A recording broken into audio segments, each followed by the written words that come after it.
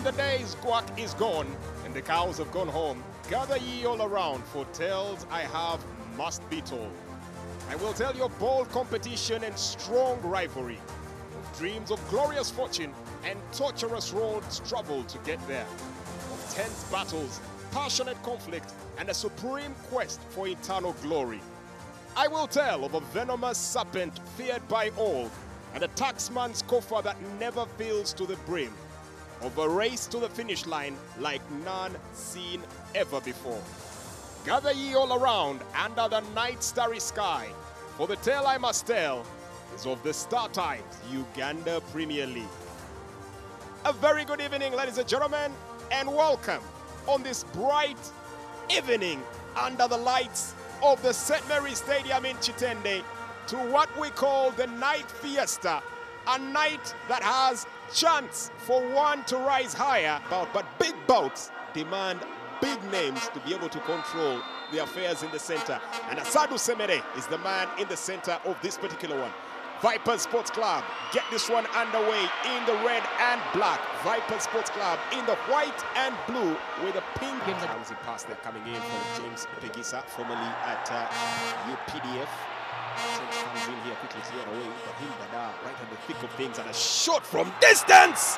Speculative, but Patrick Mboa nearly riveting his way right through that forest of bodies. And the warning bells are clearly on. There's a sting in the tails of the tax collectors, and they look to use it quick. Well, they're looking very confident. If you look at the first minutes of this game and the way they are playing, you can see Ibrahim Dada dribbling past bodies and setting up Mboa there. I think that they look a team that is fired up for this Vipers, in whichever spot you put in. Quite like a duck to water now. Here comes Abubakar Lawal. Gets the marking of the goalkeeper. But very good goalkeeping from Alionzi Napian Legason. Manages to keep him at bay. Well, that looked easier to score than to miss. Yeah, I thought so. And what a reaction there coming in from Alionzi. But also the game reading there. If you see the kind of speed that picking up of the opportunity as Lawal just saw that space and ran into. I thought that was good setup play coming in from his teammate there, Karim Undugwa, and he should have just dinked that ball. But I guess it takes some magic to beat him. Again, Innocent Media was nothing short of innocent, quite guilty of being on the crime scene, striking twice with a brace. 2-1 full-time scoreline in that one. Such form that he's at 3 goals in 1 week, Innocent Media. What a player. Oh! And a shot from a distance! Took a bit of a riveting, but still gets in. He tested them out once. Patrick Mboa, the second one is true to the good and quite swift like an arrow to the heart. Stabs, pangs of pain, throes of agony for Vipers Sports Club. The Venoms have gotten their tails sniped, and the taxman is out to collect. Well, I can tell you that was such a strike by Mboa. It caught us by surprise, but I think that it just shows you the instinct of a player that had already tried his luck out earlier on. But you could see the bit of a different, and even the run that was made by Ibrahim Dada was brilliant, skipping past Milton Karisa, and then Kabonge just sets up, and then the shot takes a deflection, a weird one, and the goalkeeper has no chance. I'm looking for the deflection there. That might be the technique that he struck the ball, because no, if you see the previous view, the ball just got off a defender. I think it was must have been Lawal. Be encouraged. Crossing, tricky ball spilled out here and stabbed in. Equalizer.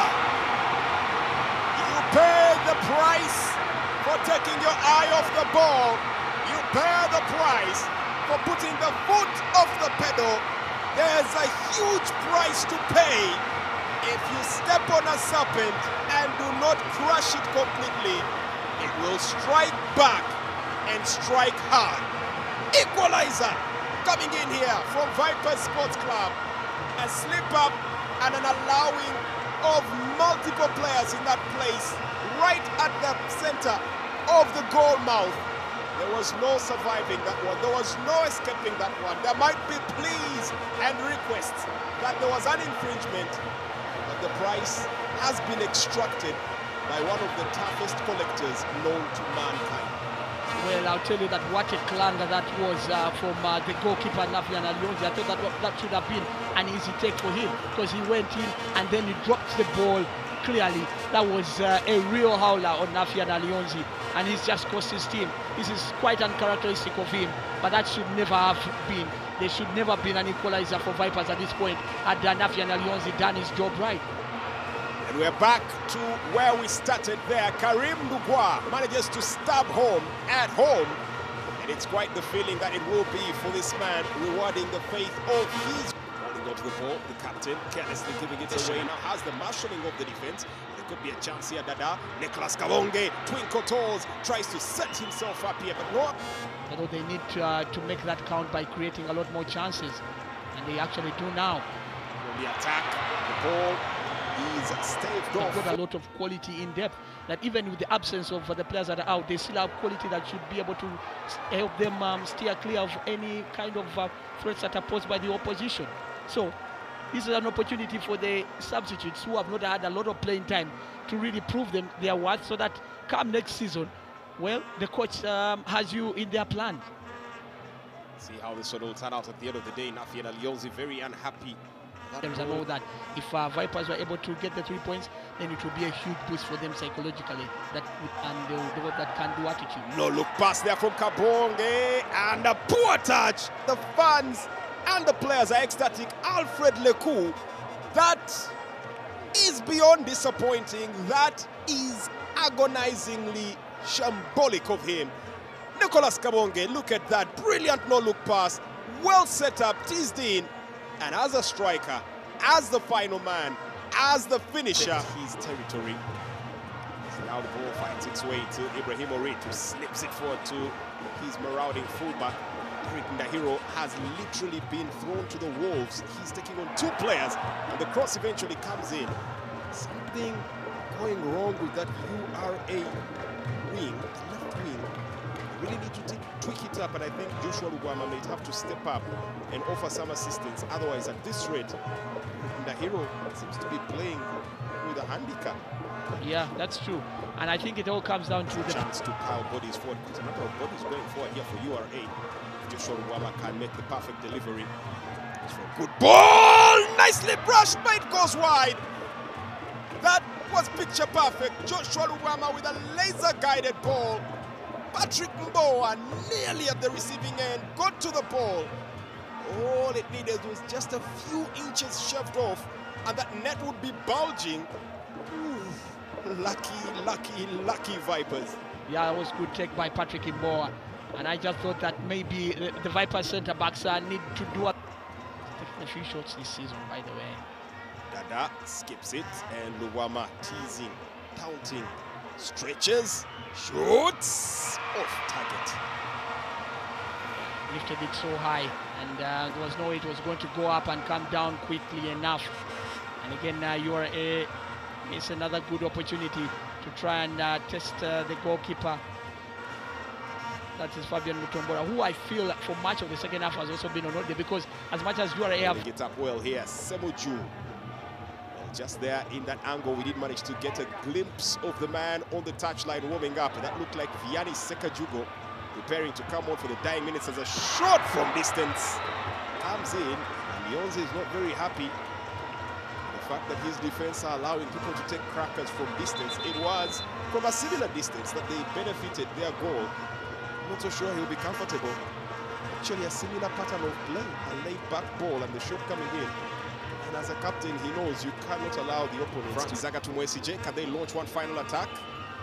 They do. It's repelled by Hood Mliichi. Played back to the goalkeeper, Nafian Alionzi, who gets the final touch as Asadu Semere drops the curtain on this particular match. One that promised a lot and started like a house on fire as this man, Patrick Mboa, lit up the evening skies with a brilliantly struck shot that nestled its way to the bottom left corner of the goalkeeper's goal, bulging that net and giving them the lead.